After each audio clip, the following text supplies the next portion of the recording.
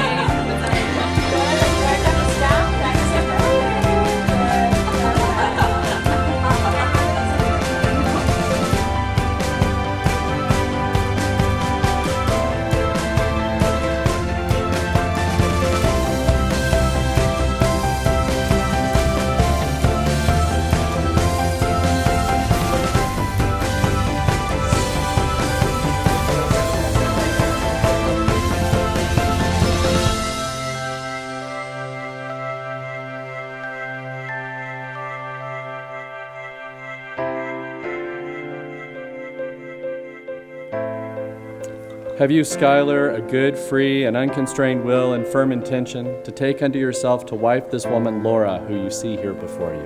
I have. Have you, Laura, a good, free, and unconstrained will and firm intention to take unto yourself to husband this man, Skylar, who you see here before you? I have.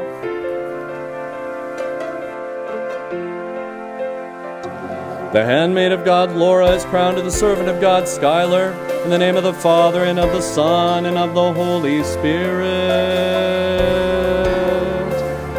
The handmaid of God, Laura, is crowned to the servant of God, Skylar, in the name of the Father, and of the Son, and of the Holy Spirit.